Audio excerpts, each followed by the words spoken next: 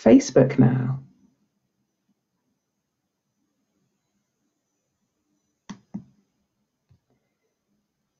Brilliant. Hi, everybody who's joining us on Facebook as well. Welcome.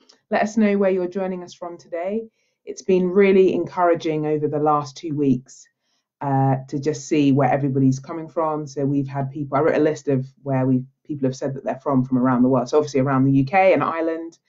Also, we've had people join us from Albania, Australia, Burundi, Denmark, Germany, Guyana, Hungary, India, New Zealand, Malawi, Norway, Nigeria, Papua New Guinea, South Africa, and Sweden, which is incredible to know that there are so many people joining with us to stop and pray for health services, for our nation, for the globe.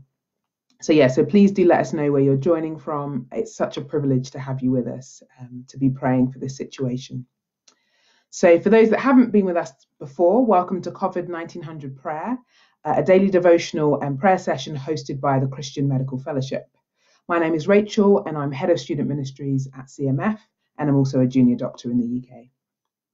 At this time, so many people who work in healthcare are in need of physical, emotional, and spiritual support. So thank you for joining us to stop and pray for our nation, for our health service, and for the globe. So we're going to have a short devotional, and then after that devotional, we're going to pray. So let me begin. Today's devotional is based on Doctor's life support for today, and you can find, if you're joining us on Facebook or Instagram, or YouTube later on, there's a link to the daily devotional in the description. So today's reading was from Luke 22, verses 31 to 32, and I'm reading from the NIV version. Simon, Simon, Satan has asked to sift all of you as wheat, but I have prayed for you, Simon, that your faith may not fail. And when you have turned back, strengthen your brothers. The context of these verses is just before Jesus tells Peter that he's going to deny him 3 times after he's been arrested. Here we see Jesus saying, I think, 3 key things that can help us in this situation. The first is that the enemy, the evil one, he's out there. As we read in verses like 1 Peter 5:8, he's out there prowling like a lion, waiting to devour people. And when we're under pressure or under stress, we can be more susceptible to the little whisperings of the evil one. But helpfully in these passages, Jesus reminds Peter that he's praying for him. And like Peter, we need to be reminded that. And as we read in Romans 8:34, which Romans 8 seems to be a key feature of these devotionals over the last few days, he, that is Jesus, is at the right hand of the Father, interceding for us, praying for us as we face difficulties and challenges that may cause us to falter in our faith. Thirdly, he also importantly tells Peter that he is going to learn from this, and he's going to use this experience to help others. In this passage, he uses the word strengthen your brothers. I don't know, perhaps this is a biblical mandate for the reflective practice that we all love doing for our portfolios. But more than that, it reminded me of how often God uses difficult situations, hard situations in our life for our good and ultimately for his glory. And we see that echoed in so many verses in the Bible. In Romans 5, for example, where we read about suffering produces perseverance, character, and character, hope, and hope doesn't put us to shame.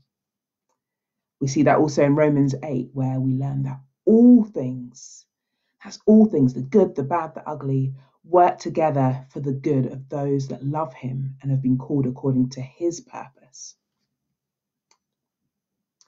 The great thing about these 2 verses is actually reading the other side of the incident, where we see Peter denying Jesus, denying that he knows him 3 times. And we can read that in John 21. And here we see Jesus asking him 3 times, that is Peter, do you love me? Do you love me? And each time he rings out a resounding yes, which is so encouraging to see after all that has happened. These are important principles to be reminded of in a time where we're facing increased stress and pressure. We will fail. The obvious ways that might happen might be in our clinical work, a missed sign or symptom, insufficient resources to help. But it's more than that. It might be the indifference we show to a colleague in the midst of our busyness, or a sharp word we share with a family member, perhaps frustrations boiling over in the pressure cooker that is isolation with the rest of our family. We may even, in this situation, falter in our own faith. And when those moments come, we better be sure that the devil, the evil one, is prowling, waiting to sow doubt and condemnation in our hearts. Oh, you call yourself a Christian. Look what you said to that person. Look how you treated that person. Call yourself a doctor. Call yourself a nurse. Call yourself a midwife. You missed that. You could have helped that person. You didn't. When those little voices come, we have to remember that one, there is no condemnation in Christ, as we read in Romans 8:1. We need to remember that his grace is sufficient in all things, as we read in 2 Corinthians 12:19. So let us, in this season of difficulties and pressures and challenges and suffering, remember or think about the ways that we might fall and falter.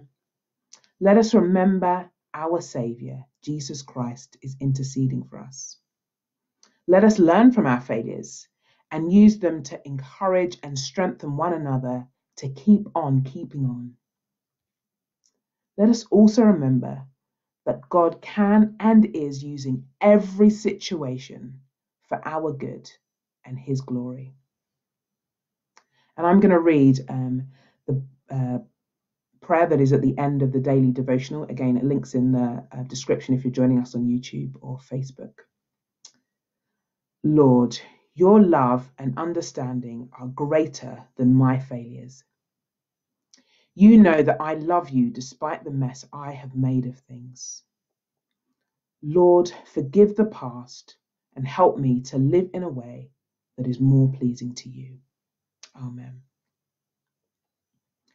So we're now going to, as we do every day, pray in 3 parts. We're going to pray for our health service, we're going to pray for our nation, and we're going to pray for the globe. Some of these prayers that we're praying today have been sent in by people. So they may be health workers in the UK, Christians, people around the world. So if you would like us to pray for something, please do send in your prayer requests to prayer@cmf.org.uk. Let us pray. Dear Heavenly Father, we pray for chaplaincy teams across the UK and Ireland. We thank you, God, for those teams and the much needed support they provide to patients at this time. We particularly thank you for chaplains who are also providing much needed support and reassurance to staff working on the front line. We pray for continued strength and wisdom as they undertake this important role. Lord, we pray for our nation.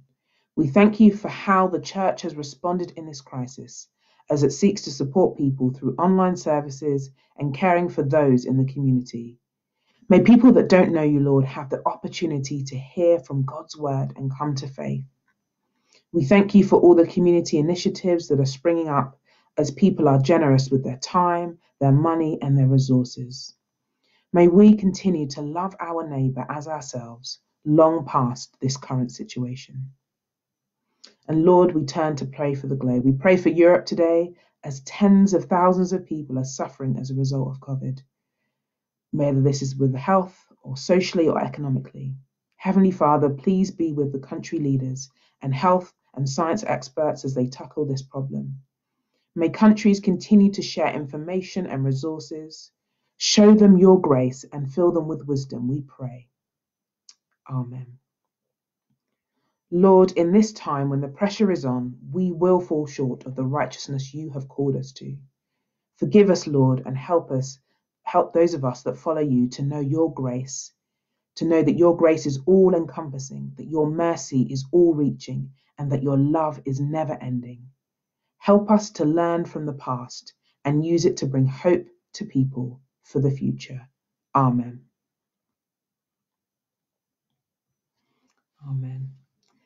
Thank you so much for joining us to pray today. It's been a pleasure to have you with us wherever you're joining us from the UK, Ireland, around the world.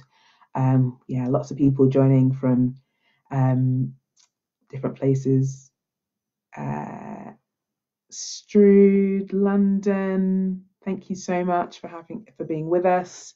There's other places here where people are joining us on Instagram. We've got Priyana, hey, I know he's joining us from India. Got Steve from Kent. Really great to have you with us. So yeah, join us again tomorrow at 7 p.m. We're going to shortly upload this to our YouTube channel. Please feel free to share with friends, colleague, family members. And yeah, we'd also love to hear your prayer requests as well. We also have a wellbeing team. So if you're a healthcare professional based in the UK, whether you're Christian or not, you can access our wellbeing service. Again, if you're following us on Instagram, look at the link in the bio. If you're on YouTube or Facebook, it's in the description below. So thank you very much for joining us. Goodbye and God bless, and we'll see you tomorrow.